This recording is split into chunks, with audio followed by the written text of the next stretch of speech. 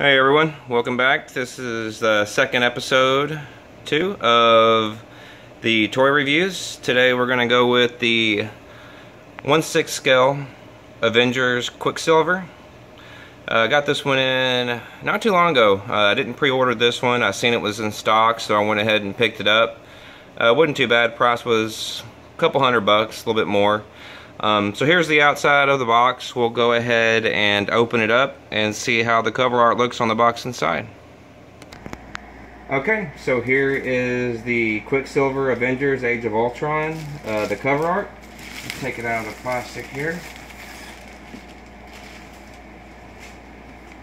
It's a pretty nice box. I like the color they did on it. So you can see there, Quicksilver 1/6 scale figure collectible. And has a bunch of stuff in a different language here. Chinese, I don't understand, but this one's from Hot Toys, as you can see right there. So let's take the slit cover off. And here we have the Quicksilver Marvel Avengers Age of Ultron 1/6 scale. Looks pretty sweet. Oh, cool! Right back here, it has everybody that worked on it. J.C. Hong, the painting controller, cast and crew. J.C. Hong's all over this thing. Head painter. I've always liked a lot of his work. So, as you can see, the Quicksilver body with the stand, the Avengers stand, some interchangeable hands. So what we'll do is go ahead and put it together and see how good he looks new. I really like this one. I like the outfit. The likeness looks very, very spot on. So let's go ahead and open it up and put it together and see how it turns out.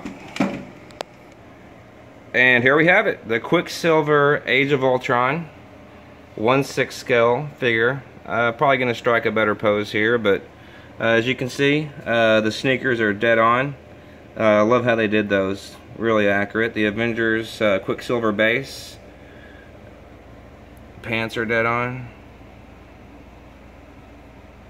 There's a bunch of different interchangeable hands, but as you can see, the face is very, very movie accurate there.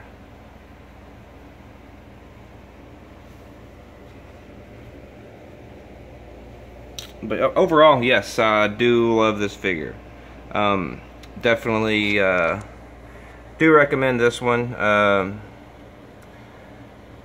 Actually impressed with it. On a 1/6 scale, I didn't expect it to be that accurate. I love how they did the head.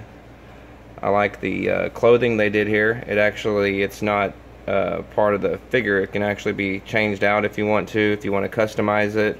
Love how they did the sneakers here. Those are dead accurate in my opinion. I like the Avengers base, of course the Quicksilver plate. So overall, definitely recommend this figure. Definitely going to hit a better pose than what I have him on right now. Probably bring the arm in a little bit, give him a better pose. But yep, overall, love this one. Artwork's pretty badass. So we're going to add this one to the collection, the Avengers. So definitely recommend this figure.